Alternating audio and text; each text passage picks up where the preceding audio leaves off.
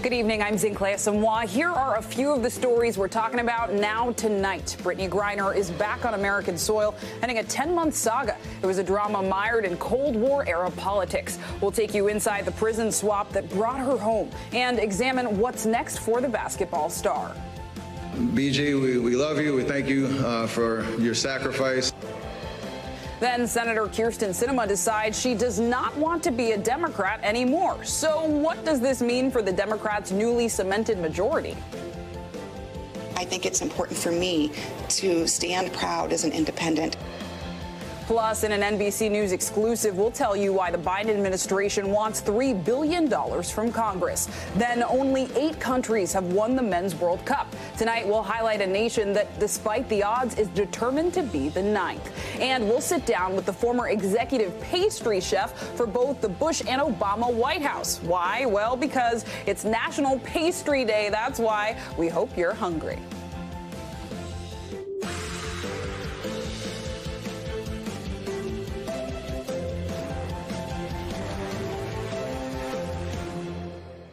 We begin tonight with Brittany Griner's return to the U.S. This morning around 6 a.m., Griner landed at Joint Base San Antonio, Lackland in Texas, where she was later taken to Brooke Army Medical Center. She is presumed to still be there at this moment as part of an extensive medical evaluation. Meanwhile, in what appeared to be his first public comments about the prisoner swap, Russian President Vladimir Putin is suggesting that more exchanges are possible. The State Department spokesperson Ned Price told our Hallie Jackson that the U.S. is also optimistic. Would you agree with that assessment that there are active discussions around getting Paul Whelan out? Is that how you characterize it? It's not often that you'll hear me say this, but we do agree with Vladimir Putin in the sense that there will be discussions going forward regarding how we are going to get Paul Whelan reunited with his family back here in the United States. Plane will be coming for Paul Whelan. We're going to bring him home just as soon as we can. Joining us now to dig into this is NBC News correspondent Marissa Pera. Marissa? And before the sun even rose, Brittany Griner landed on U.S. soil here in San Antonio for the first time in that nearly 10-month ordeal, one that eventually sent her to that very severe Russian penal colony that we've been reporting on for months. And this was a months-long endeavor by the U.S. to get her back to the United States, something that really came together in the last few weeks when the Kremlin said to the United States that it was one or none. And by one, they meant Griner. So she stepped foot. You can see an extra pep in her step, rather, as she was making her way across the tarmac into the hangar and then eventually on her way here to the Brooke Army Medical Center. And this really is the premier place for people who are in these sorts of situations. We saw this earlier this year with Trevor Reed. He did have health issues that needed tending to. And by all accounts, Brittany Griner, we're not hearing of any health issues, at least physically. We heard from various folks with the State Department that were saying that she seemed like she was healthy. You could see even as she was walking off of the plane that she seemed like she was walking just fine, and that she seems like she was in good spirits. But one of the major things that they're looking for here is not just that routine evaluation, that medical evaluation. They're also going to do a comprehensive psychological evaluation. So regardless of what the future holds, they're going to want to make sure that she's given all of the best resources psychologically as well going forward. But her wife, Sherelle, did say that in terms of what the future holds, they are committed to using their platform, using their voice to make sure to bring home other detained Americans from overseas home like Paul Whelan. Thanks, Marissa, for that report. And here in the U.S., Arizona Senator Kyrsten Sinema makes a declaration of independence. That's shocking, but perhaps not so surprising. Today, Sinema announced she's leaving the Democratic Party to become an independent. I think it's important for me to stand proud as an independent and say that I will not be a part of what I consider to be an escalating tit for tat. She told Politico that she will not caucus with Republicans and suggested that she intends to vote the same way she has for 4 years in the Senate. The announcement comes just 3 days after Georgia Senator Raphael Warnock won his runoff election, solidifying the Democrats' 51-seat majority in the Senate. NBC News senior national political reporter Sahil Kapoor has more. A major shakeup in Washington today. Senator Kyrsten Sinema, the first-term Arizona Democrat, has announced that she has left the Democratic Party and is now an independent candidate, a registered independent in Arizona. Now, this comes as Democrats have clinched a 51-49 seat Senate majority for the next 2 years, and that is unlikely to change for practical purposes because Sinema will maintain her committee assignments in the Senate, according to Senate Majority Leader Chuck Schumer, who said he's agreed to grant her those committee seats for the next 2 years. It remains to be seen whether Sinema will continue to vote as she has been, which is mostly in alignment with Democrats on nominations, including judges and executive branch nominees, although she has wielded major influence to curtail or shape pieces of legislation, including scaling back President Biden's agenda. Now, this has a big implication for Arizona's 2024 Senate run. Let's have a listen to what Senator Kyrsten Sinema had to say about why she made this decision. My stand today is about joining the many Americans and lots of Arizonans, in fact, the majority of registered voters, who don't believe that any political party fits them perfectly.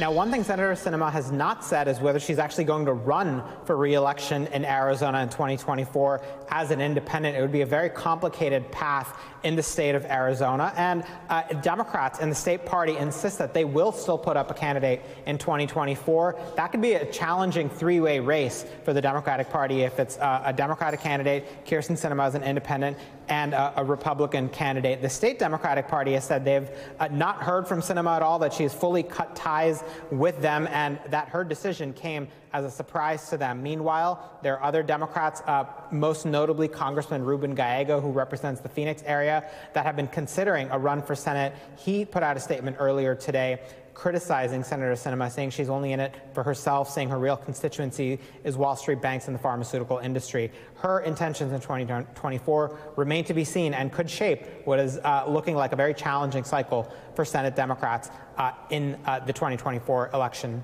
Isn't Clay? A lot to dig into. Thank you, Sahil. And to talk more about this, we're joined now by NBC senior national political reporter John Allen. Thank you for being here. Good to see you in person. Happy to be on set. So it's been a big day, and I think the big question is, how does this affect Democrats and how are they reacting? Such a great question, because that's really what you have to cut to here is what matters. It's not going to matter in the Senate. It's not going to have a practical impact, as Sahil was just saying. She's going to stay on the same committee. She's going to support the Democrats being in the majority there. So this isn't a case where she's flipping parties and changing the balance of power. But what the big decision Democrats in Washington are going to have to make is, do they support her as an independent running for that seat, or do they support a Democrat running for that seat? And then again, in Arizona, there's going to be a question for Democrats who might want that seat, whether they're going to run if the national Senate poobahs of Chuck Schumer and others say that they want to see Sinema reelected. We saw a lot of caution today from Senator Schumer talking about how she was a good senator from the White House. You know, they're not hammering her right now because they know that they might end up being on her side. If voters in Arizona are given a choice between a Democrat, a Republican, and an independent Sinema, you would have to assume that that would split some of the Democratic and independent vote that Sinema would need to win. And I'm glad you talked about the White House, right? Because this is coming... I'm sorry, or the Democrat if somebody was running as a Democrat. Absolutely. And this is coming on the heels of Warnock's win. We heard from the White House earlier today. First, let's take a listen to what the press secretary had to say. She has voted with the president 93% of the time because she has worked with us on key priorities of this administration. When you think about his economic policy, I just laid out all of the different historic pieces of legislation that we have been able to get done, and she has played a key role in that. So you touched on this. It seems that they're treading lightly. Is there more here the White House is concerned about or should be concerned about? I mean, they absolutely have to be concerned about the safety of that seat for Democrats, whether it's a Democrat with a D next to their name or Kyrsten Sinema, who is supporting the Democratic leadership in the Senate. They have to be concerned about that. I think the White House is also in a fragile position or a precarious position here because for all of the things that Kyrsten Sinema did to slow down Joe Biden's agenda or trim it down. In the end, she voted for those things that Joe Biden has been going around the country saying are great for America. So if someone is to look at that and say, well, it's not progressive enough, it didn't do enough, that's also a criticism of what Biden ended up signing off on. In the end, she didn't really block a lot of the Democratic agenda. What she did, again, was pare it down a little bit. And we heard from Sahil that there's already some contenders coming out. Congressman Gallego from Arizona. We heard from him criticizing her today. He said we need senators who will put Arizonans ahead of big drug companies and Wall Street bankers. What do you make of that? And is he tough competition for her? I mean, during the fights over the infrastructure bill and the Inflation Reduction Act, what became the Inflation Reduction Act, we saw Democratic leaders pushing Ruben Gallego to try to get out there and say that he would primary her, to put some pressure on her to go ahead and vote for those things. Well, she did vote for those things in their final format. She did move them, move the ball for the Biden agenda. But now Ruben Gallego is excited about the prospect of becoming a United States Senator. And so I think he's going to take a real look at this. I think there are other Democrats in Arizona. Look, it's a state where the Democratic Party has been told for months and months and months that Kyrsten Sinema doesn't represent them by Washington leaders. And so there are going to be Democrats in Arizona to take a look at this race. On the Republican side, we're hearing that Mike Lamb, the sheriff of Pinal County, is being encouraged to run by some of the Republican poobahs in that state. He's somebody who's kind of known, almost a nationally famous sheriff, for his crackdowns on immigration, for his unwillingness to enforce pandemic restrictions and other sort of very conservative positions he's taken and used his discretion as sheriff to prosecute some things and not others. Just when you think it's winding down, Georgia runoff is done, we have new news, and you're helping us break it down. John Allen, thank you so much. So nice to see you. Good to see you. And we're coming up on 1 month since the stabbing deaths of 4 University of Idaho students, a crime that somehow remains unsolved. Their bodies were found on November 13th, and 3 of the victims lived at the house where the murders took place. The 4th was visiting his girlfriend. Police are now asking the public for help finding the owner of a white Hyundai sedan that was near the crime scene. NBC News' Steve Patterson is in Moscow, Idaho, with more. Good evening, Steve. As in Clay, we are now nearly a month into this investigation with no motive, no murder weapon, no suspect. Incredibly frustrating for this community, which is really laden with a sense of sadness and fear. People are walking in pairs past 4 p.m. You know, there are college kids, of course, that are going here that are calling their parents every time they go anywhere. And there's not a whole lot of information from the police department. Part of that we know is a tactical decision. It's the way they're playing this, which is close to the vest. Part of the way that they want to play out this detective work. We know they're looking on a few fronts. One, there's a period of time where 2 of the victims were before they went back to that home, those fateful few hours. 2 of them we know were at a frat house. There's a period of about a 5-hour window that detectives are trying to piece together because the frat house to the actual house is only about a 2-minute walk. Detectives want to know what happened in that 5 hours. Second is this white Hyundai Elantra. It is maybe the most solid lead that the public, at least, is aware of. We know that police are looking for it. It's a model from 2011 to 2013. Police say it was in the area at the time of the crimes, that the occupants have critical information that may be pertinent to the investigation. We know that the public is ready and willing to help because they've been flooding the police department with calls, so much so that there's an overflow that now goes to an FBI tip line. That's how hot and heavy the calls have been. People here want to help. They want to get this solved. And so do police, looking for a break in this case. Back to you. Hopefully that break comes soon. Thank you, Steve. And $3 billion. That's how much the Biden administration is asking for to deal with a possible surge of migrants at the southern border. So will Congress approve it? Plus, later this hour, a former White House executive pastry chef joins us live. We'll get the scoop on the menus at 1600 Pennsylvania Avenue. That's all coming up on Now Tonight. Welcome back. I'm Zinklea Samwa. The Biden administration is asking for more money as the southern border braces for another surge of migrants. The Department of Homeland Security wants more than $3 billion from Congress, but it comes as House Republicans are set to take control, and they may not be willing to approve the budget increase. Joining us now to talk about this is Julia Ainsley, NBC News Homeland Security correspondent. Julia, it's good to see you. So let's just dig in. Republicans campaigned big on border security for the midterms. That is no secret, and presumably this $3 $3 billion would actually aid border security. So why might they be unwilling to approve the funding? And what are you hearing from them today?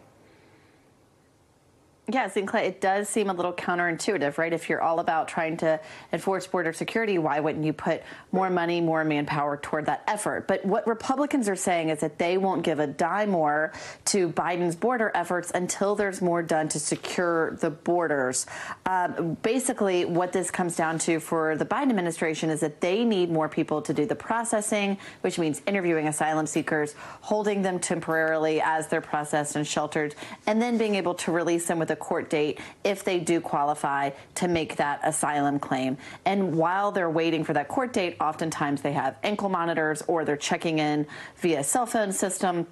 There are ways of keeping track of them while they wait to see a judge. But all of that takes time and money. And as you look at more people, the Department of Homeland Security is now estimating as many as 10,000 migrants crossing a day when these COVID restrictions lift on December 21st. When those numbers go up, they need more people to make sure that there aren't backlogs. We've seen this happen before in 2019. And in fact, early in the Biden administration, there were backlogs at the southern border because they weren't able to get enough people through the system in a fast process. It was for everyone in 2019 under Trump. It was mainly for children in early 2021 when Biden took office. This has happened before, and the conditions get pretty dire. We've heard of reports where people can't get showers, hot meals, a change of clothes. Sometimes where they're so crowded, they can't even lie down and sleep. That happened under the Trump administration. And so if that happens, sometimes Border Patrol will release people without court dates, without a place to go, without transportation. And that's when the chaos really ensues. And so we may see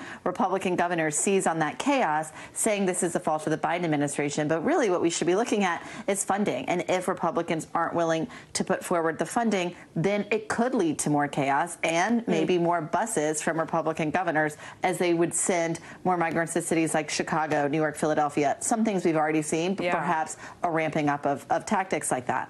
And you brought up a good point, right? It's not just about the policy, it's about the people, and the impact is really palpable. And it's hard to talk about this without talking about Title 42. It's a Trump-era policy that essentially allowed border authorities to use public health restrictions from COVID-19 to expel migrants. So can you help us understand the current controversy surrounding this? Because I heard you mention Trump-era policies a lot as you just broke down the first question. Yeah, that's right. So this did start under Trump, but look, it's actually existed even longer under Biden at this point. So in March of 2020, the CDC enacted what they called Title 42, and that was to, by and large, deny asylum seekers the right to come into the United States and claim asylum. They said it was because they would have to be held in congregate care facilities. At the time, some people said, maybe this is a way Biden is trying, or Trump is trying to keep immigrants from coming into the U.S., but it was really pretty quickly accepted because there were such drastic measures to cut down on travel into the country and to cut down on people being held in large settings together. But then it continued, and it continues to this day, even though so many COVID restrictions have stopped. And it's something the Biden administration said they wanted to end. They finally made moves to end it by May of this year. They were stopped by a court. And then another judge just ruled recently that it should, in fact, lift by December 21st, but it could still be enjoined again. Those same Republican states are trying to stop this court process from moving forward. They've now, as of today, gone to the appellate level to try to stop Title 42 from lifting, and it will likely go all the way to the Supreme Court. Those states say that the Biden administration should have spoken to them before making the decision to lift Title 42 because they say they will be unduly burdened by the influx of migrants. But this really isn't a debate about whether or not keeping out migrants prevents the spread of COVID-19. Very few people are trying to make that argument anymore. It's really about whether or not you can use a public health policy in perpetuity as a means of border enforcement. And to be honest, it really wasn't something the Biden administration has been very eager to do away with. It's not something that they were jumping to do right away. It's something they actually have tried to stall on in courts as well. But now is the time where they've decided that they are okay lifting it. They haven't appealed this current order. And so now it's really up to judges to decide if they'll side with the Republican states on this and keep it in place or not. Definitely a legal battle that will continue to ensue. And I know you'll keep us posted. Julia Ainsley, thank you so much. And after the break, some other major headlines we're keeping an eye on, including another prison sentence for one of the former officers involved in George Floyd's murder. Plus, the founder of collapsed crypto exchange FTX is getting ready to answer questions on Capitol Hill. And have you ever thought about getting Lasik eye surgery? I have, but watch out. The FDA has some warnings. Dr. Sayal joins us to answer your questions.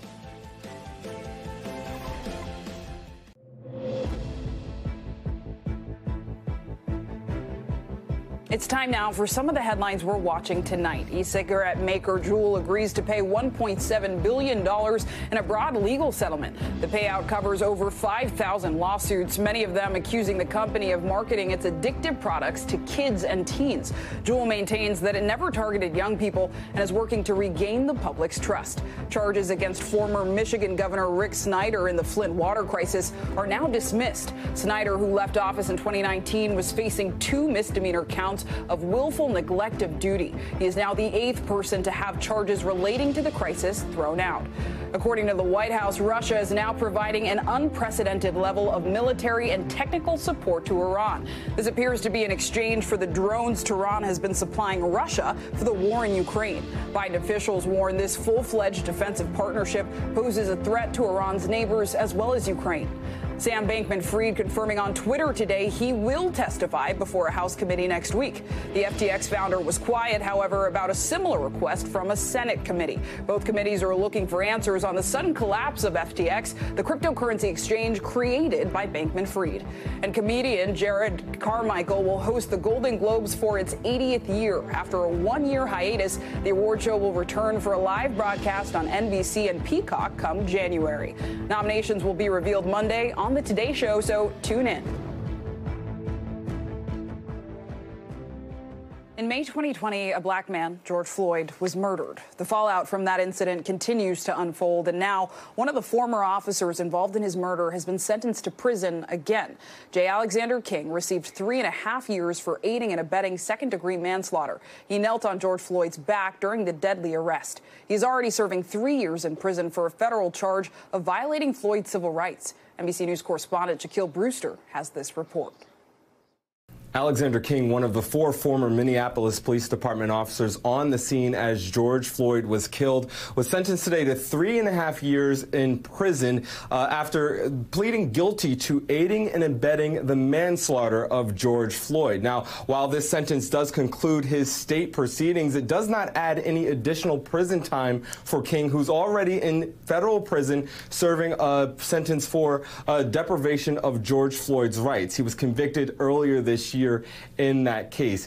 King did not say anything in this virtual hearing, but we did hear from both the prosecutors and his defense attorneys as this hearing was underway. We heard from the prosecutor, Matthew Frank, saying that Mr. King's conduct was not only unprofessional, it was a crime because in ignoring his education, his training, and his experience, his oath, and his very humanity, Mr. King directly contributed to the death of George Floyd. We also heard from King's attorneys who said, yes, King accepts responsibility and the consequences for his actions, but said that this was about a lack of training in the Minneapolis Police Department. King's attorney going on to say it is clear that leadership learned nothing and forgot nothing. They failed Mr. King, they failed Mr. Floyd, and they failed the community. Now, while this does bring us closer to the end of the criminal proceedings surrounding George Floyd's murder, we still are waiting for a decision on one of the other officers on the scene that day. This is Tu Tao, the officer who was interacting with the crowd the most that day.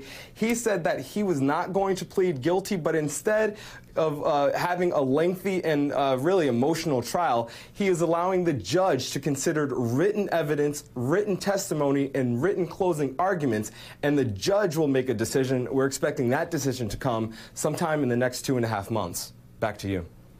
Thanks, Shaq, for that report. And now to a story 3 years in the making, the trial on the murder of a black woman, Tatiana Jefferson. This week, prosecutors in Texas resting their case. The 28-year-old died after a former police officer, Aaron Dean, shot and killed her in her family's Fort Worth, Texas home back in 2019. Here's a look at why it took so long for the trial to begin. How did she pull the gun out of her purse? She looked at her purse, and then when she looked at it, she got it and just had it next to her.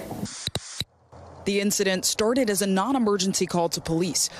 The front door of Jefferson's home was open, according to police. Body camera video showing the officer, Aaron Dean, approaching the front door of the home on October 12, 2019, then walking around the side of the home. In the body cam video, Dean shouts at Jefferson to show her hands, moments before fatally shooting the 28-year-old through the rear window of the home with a single bullet. Put your hands up, show me your hands. Dean is not heard identifying himself as police. Police say Jefferson was playing video games with her then 8-year-old nephew, who, according to police record, said his aunt pulled out a gun after hearing noises behind the house. It is unclear, based on police records, if Dean knew Jefferson was armed. The shooting sparked widespread outrage and a speedy response from the Fort Worth, Texas Police Department. They promptly released the body cam video. Dean quit and was charged with murder and non-negligent manslaughter just 2 days after the shooting. He pled not guilty and went free on $200,000 bond. How usual or unusual is it for a police department to respond to a fatal police shooting like this? Most of the time, police departments will take their time investigating before they take disciplinary action. But that pace slowed. In contrast, George Floyd, the black man killed by a white officer in 2020, was killed 7 months after Jefferson. And that former officer, Derek Chauvin, went on trial and was convicted over a year and a half ago. Dean's trial is just starting. It took 3 years for this trial to begin. What do you think factored into the delays? We shouldn't be that surprised that the trial took this long to happen because we're still in the tail end of COVID. And while the pandemic may be over, the courthouse backups are not over. Reportedly, trial delays were due to the pandemic, appeals, and recurring illness from Dean's team, according to the Associated Press. Dean's attorney died the same week as jury selection. Dean's team did not immediately respond for comment. The family of a Tatiana Jefferson says, in part, they are relieved that it's going forward, but they are extremely anxious during this process. In a case like this, ultimately, it's going to be what a reasonable officer would have done in the same position and what information was known to that officer in that moment. We'll be following that case closely. Now we turn to your health and a specific procedure many have looked at. I am talking about Lasik eye surgery. It's been a pretty commonplace procedure since the FDA approved it in the late 90s. Every year, more than 500,000 adults undergo the surgery to correct poor vision. But now the FDA is weighing whether to warn patients about potential risks like double vision, dry eyes, or difficulty driving at night. So let's bring in NBC News medical fellow Dr. Akshay Syal to talk about this. Thank you for being here. Yeah. I am very invested in this because I have considered Lasik. So first of all, what goes into this procedure? How does it actually work? Yeah, well, good evening. I mean, I've considered Lasik as well. I'm, of the nature of I can't see far away or nearsighted. But Lasik is actually, laser eye surgery is really what it is. And so they take a laser and they target the cornea of your eye, which is the clear outermost layer of your eye. And basically by reshaping that part of the eye, they allow it so light hits the back of the eye, called the retina, better, so you're able to see more clearly. Now, to be clear, this is for people who are nearsighted, farsighted, or who have astigmatism, but not for really indicated for people of age-related vision loss, meaning as you get older, past the age of 40, and you need reading glasses, that's not really where Lasik comes into play. And it's kind of hard to hear this news because this procedure has been around for a long time, the 90s. So how is this kind of development just coming out now? Well, it's a good question. This development didn't really come out of left field. So going back to 2009, the FDA started to kind of pick up that patients were complaining that they weren't totally warned about the side effects of Lasik. I think the general public generally thinks that this is well tolerated. There's really minimal side effects, which is true, but people aren't really aware that you could be left with dry eyes, with floaters, with permanent vision changes. So the FDA now released this draft document with data after 5 years showing, 17% are now relying on eye drops for dry eyes, 2% are having visual disturbances like floaters or halos, and 8% are actually having difficulty driving at night because of those things that we just mentioned. I mean, those are pretty serious considerations. So how are doctors and maybe former patients reacting now? And I also wonder what you might say to someone considering Lasik today. Yeah, so, you know, the FDA posted this draft document in June or July. They allowed for public comment, which means that, you know, the general public is allowed to submit their concerns and their comments about the document. And we took a look at some of those. A lot of them, you know, patients were claiming to have undergone Lasik and having permanent side effects, really rejoicing in the fact that the FDA is acknowledging this so other people don't have to suffer like they have. Now, we reached out to the American Academy of Ophthalmology, basically the medical group responsible for those who perform the procedure, you know, saying in a statement to NBC News here, that the risks, the document doesn't really focus on the risks. It doesn't really focus, excuse me, on the benefits of the procedure, really focusing too much on the risks. So they are a little bit concerned that this document is one-sided and doesn't really sell people enough on the benefits of the procedure. Yeah, as with everything, balance, and you always have to consider risks when you do a medical procedure. Exactly. Important analysis, Dr. Akshay Syal. Thank you so much. Now, let's take a look back. 1 year ago in Mayfield, Kentucky, lives were lost, homes destroyed, and businesses ruined. Tomorrow marks the 1-year anniversary since a deadly tornado destroyed much of this small town. We're now checking in on the rebuild. MSNBC anchor Jose Diaz-Balart is in Mayfield with more. Today there is hope in Mayfield, Kentucky, as it continues to recover and rebuild from last year's tornado that carved a path of death and destruction for nearly 200 miles. At least 88 people died across 5 states. I get my picture. You made it. You made it. A temporary memorial now stands in downtown for the 24 people who died in Mayfield and Graves County. A year ago, County Commissioner Tyler Goodman, who represents Mayfield, joined our live coverage. He joined us again in exactly the same place. You can rebuild the buildings, you can rebuild the restaurants, the retail spaces, but you can't replace people. A year ago, we were on the ground in Mayfield. Hundreds of buildings, homes, places of worship destroyed in a matter of seconds.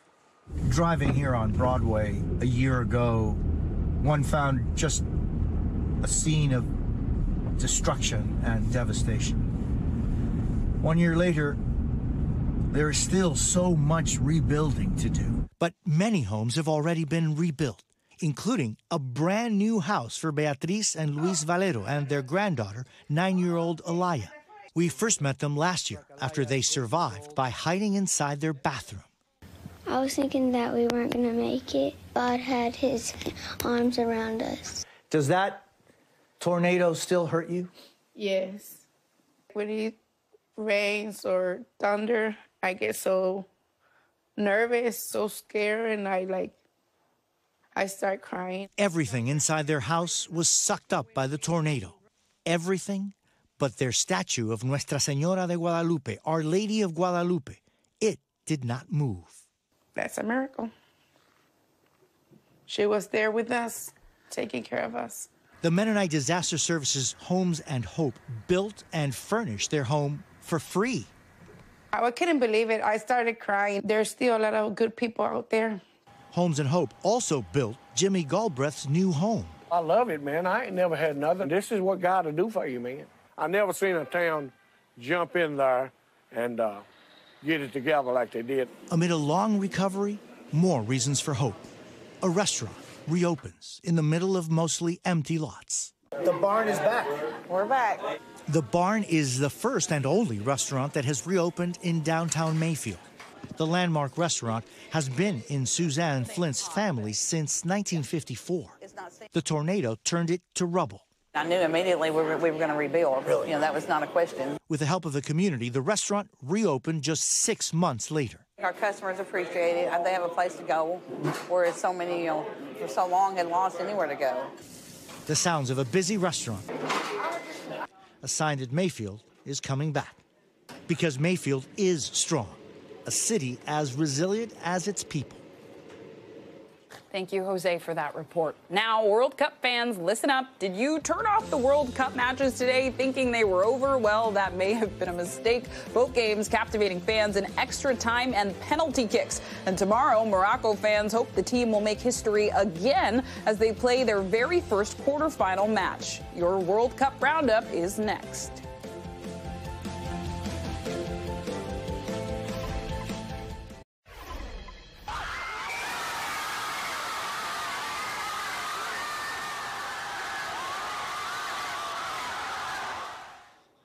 Absolute joy. That was the reaction of Croatian fans after the first of 2 penalty shootouts at the World Cup today. Croatia shocked Brazil in the first quarterfinal. That sets up a semifinal against Argentina, who squandered a 2-0 lead before coming back to beat the Netherlands, also on penalties. The other side of the bracket kicks off tomorrow. England plays France in one match, while Portugal plays Morocco in the other.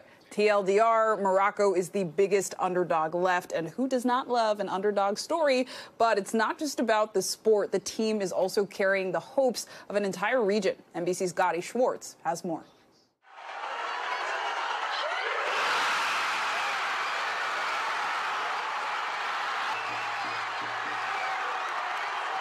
It was the World Cup stunner that sent Morocco into a frenzy.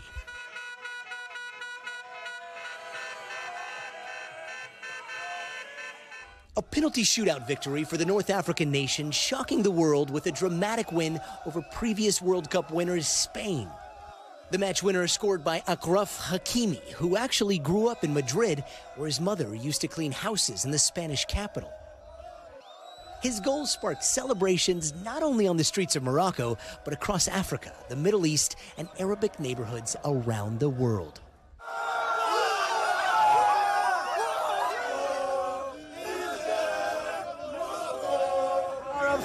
Tunisian, Egyptians, all the people who support Morocco today, we are so happy, so proud. What a freaking beauty! That penalty, that final penalty from Achraf Hakimi.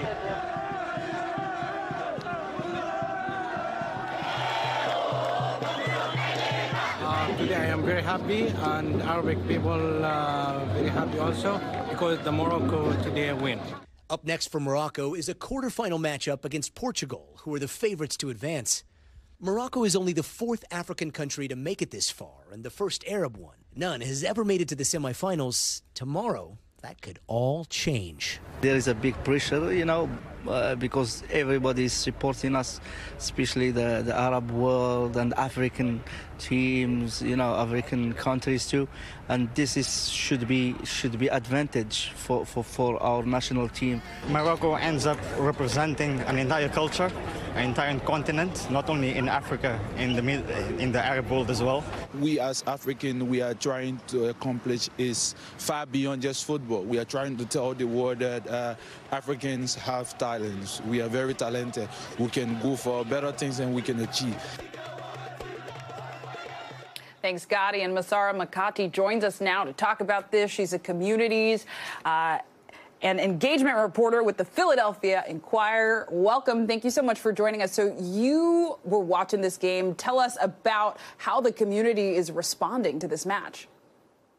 Man, I've got to say, first of all, thank you so much for having me on the show. I'm so excited to talk about this topic. The excitement around this match, and not just this match, but really every game that Arab teams have been playing at this World Cup, has been insanity in the Arab community across the world. The word that I would use to describe the sentiment across the Arab world and diaspora is elation. The Arab teams have performed better at this year's World Cup than ever before, and those performances have galvanized a wave of pan-Arab solidarity and pride. And like people were saying in this preview clip, it doesn't matter whether you're Moroccan or Egyptian or Palestinian. Every Arab is rooting for every Arab team. And I thought it was really interesting that you write that even countries who did not qualify for the World Cup were surging with pride, especially Palestine. Can you talk to us about the pro-Palestine sentiment you're seeing at this World Cup? The Palestinian cause is one that is near and dear to the hearts of many Arabs across the world, and that has certainly been evident at this World Cup. This is the first time the World Cup has been hosted in an Arab country, and it's probably the first time there has been such a large gathering and concentration of Arabs across nationalities in one place. And without fail, at almost every single game, including the watch party that we went to in Philadelphia, including in the preview clips that you just showed, there have been fans holding the Palestinian flag or banners that say Free Palestine up high in the stadium. There was a fan that ran across the field during the Tunisia-France game with the Palestinian flag. And of course, after beating Spain, the Moroccan team gathered for their victory photo, and they unfurled not the Moroccan flag, but the Palestinian one. And that's really gone to show that while Arab governments have begun normalizing relations and ties with Israel, that sentiment is not really paralleled in the streets. And Arabs and non-Arabs alike are still quite passionate about the Palestinian cause. And I mean, you're getting into geopolitics here, and it's not lost on me that Morocco, Spain, Portugal, the political and geographic nature of these countries, you know, they're close in proximity, but also Spain and Portugal are countries that actually colonized Morocco. How is that playing out? Is that even being discussed? Oh, man, if you ask any Arab, they will most likely tell you that it was impossible to watch these games without that historical and political context lingering in the backs of their minds. Tunisia versus France was a really prime example of that, a game of the colonized versus the colonizer. And one of the people that I interviewed for my story, Mustafa Lawin, who is Moroccan, he told me that the victory felt like a form of revenge. And I think that's a sentiment that's echoed particularly among North Africans, as those are countries that have had long, fraught colonial relationships with France, and their diasporas are subject to heavy discrimination by the country and its society today. But like you said, whether it's a country with a painful history like France, or just another heavily favored and star-studded team like Argentina, Saudi beating Argentina, these victories are laced with another layer of satisfaction, because for so many people across the Arab world and diaspora, it feels like they're flipping the established global political and social hierarchy on its head. And that's an important point, right? It's not just Arab nations, even North African nations are really responding to this in these games. And I wonder, any predictions for tomorrow and just overall sentiments from these communities that we're talking about? I mean, I think everyone has their hopes really, really high. Of course, they really want Morocco to win tomorrow. Morocco has had such an amazing run so far. And if they win tomorrow, that would just take the excitement and that elation and that pride and solidarity to a whole other level. It's been an incredible experience for people across the Arab world and diaspora. And I know that they don't want it to end tomorrow. Well, time will tell. We'll all be watching to see if it does. Masara Makati, thank you so much for joining us. Thank you for having me.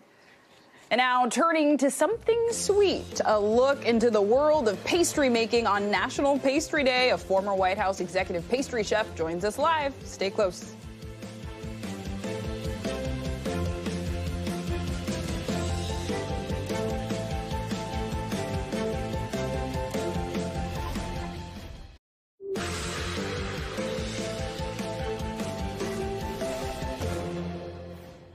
Okay, it's Friday, which is great news in itself. But did you know today is also National Pastry Day? Yes, that is right. And the timing could not be better because, I mean, no holiday season is complete without those after-dinner dessert essentials. Now, within the world of baked goods, there are a select few who have made sweet treats for some of the most famous among us. We're talking about the Pope, late Queen Elizabeth II, and even two former U.S. presidents. NBC's Gary Grumbach sat down with a former White House pastry chef to learn more about the art of baking.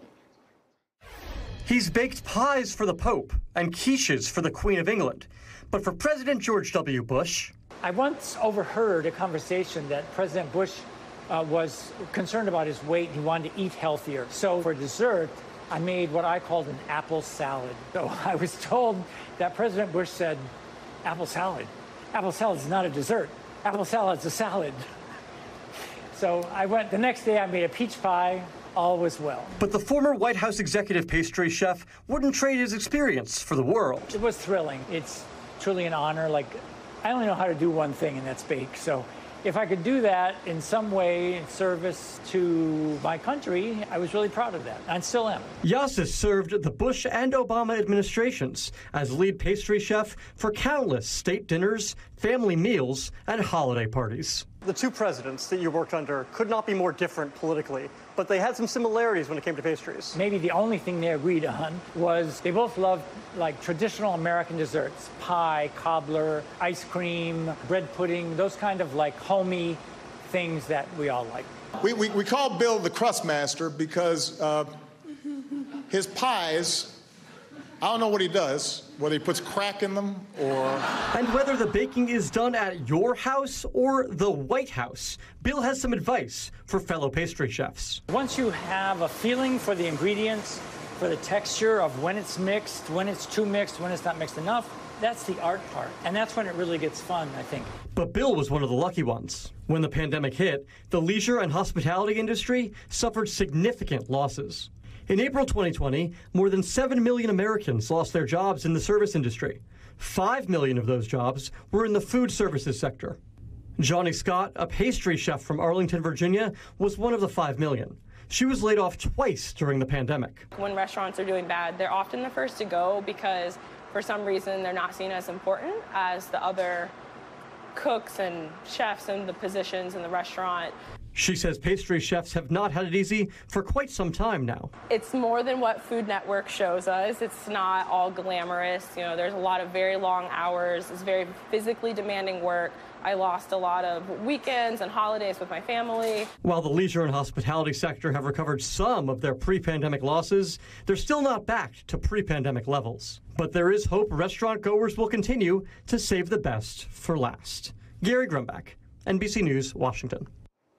Thank you, Gary, for that tasty report. And joining us live now is former White House pastry chef Bill Yassis. Thank you so much for being here. I'm kind of sad you're not here in person because I think I may have gotten a pastry. Is that true? I hope so. Well, I usually travel with something. I don't like to go empty-handed. Well, you can always mail it to us. But let's jump in here. I know that there was a recent feature in the Bon Appetit magazine, pretty popular magazine, and it highlighted the plight of pastry chefs that we just heard a little bit about. It was titled "Pastry Chefs Fear They're Becoming Extinct as Restaurant Margins Shrink." And the piece discusses why pastry chefs are often the first to go in a post-pandemic world with high inflation. I wonder, given that you've been so involved with this, what are your thoughts? Can the restaurant industry and subsequently pastry chefs bounce back from the effects of the pandemic? I think so. The important thing is to remain flexible, adaptable. I mean, it is true that small restaurants, mom and pop restaurants, can rarely afford to have somebody who is only involved in pastry. For one thing, the return on the investment for pastry is a little lower. Your average check or average pastry price on a menu is half what the main course is. So what I would recommend is that people sort of diversify a little bit and maybe,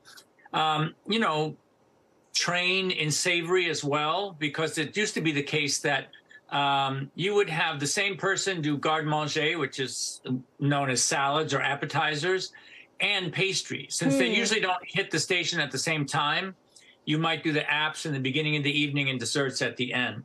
So that's one way to, as a pastry chef, to stay relevant. Yeah. Also, a lot of places now are hiring one pastry chef for several outlets. So they may either use a central facility or move around and train individuals in each location to execute the desserts.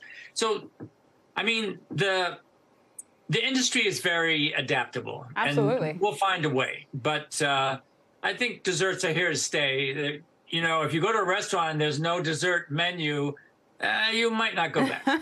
I think desserts are definitely here to stay, and it sounds like you're talking about versatility for pastry chefs who are looking to stay in business. Right. I wonder, though, what is one of your favorite memories from your time as the White House pastry chef? I mean, I'm sure you've seen so much and you've served so much. Yeah. Well, as I said in the previous segment, it's certainly an honor to be there, and I just loved sort of being a fly on the wall of history, seeing all those things. I think the best part for us, because we consider our job at the White House to be offering some moment of respite from the sort of pressure of that job for the first family. So the best times for me was when they could have family and friends over. They didn't have to be, under the microscope or in the goldfish bowl, whatever you want to call it. And we could make something that was just that we knew they liked and their friends liked. It didn't have to be designed for a state dinner. It was just like comfort food. And those were to me the most satisfying moments for both the Bush family and the Obama family. Well, I'm sure it was really satisfying for them as well. Thank you so much, Bill, for sharing your insights and experiences with us. Thank you. Thanks for having me. Of course. And if the pastries weren't sweet enough for you, here are your 60 seconds of joy to take you into the weekend. Bring on the lights. An upstate New York family is looking to break its own world record for the largest residential Christmas light display. The family's house is decked with over 700,000 lights, the setup requiring 40 miles of wire. A 6-year-old girl has an unusual request for Los Angeles County, asking them in a letter if she can keep a unicorn in her yard. If she finds one, of course. The county writing back, and they said yes, but with some conditions like providing the pet with sunlight, moonbeams, and, of course, rainbows. And lastly, if you gotta have more cowbell, Will Ferrell's got you covered. He made a surprise appearance during his son's concert, reprising his role from the iconic Saturday Night Live sketch, More Cowbell, from 2000.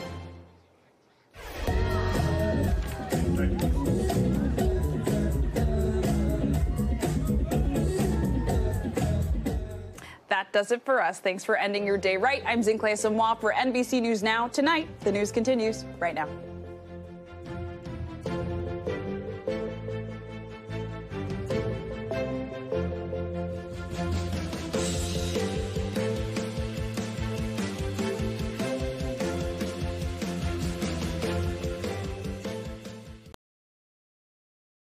Thanks for watching our YouTube channel. Follow today's top stories and breaking news by downloading the NBC News app.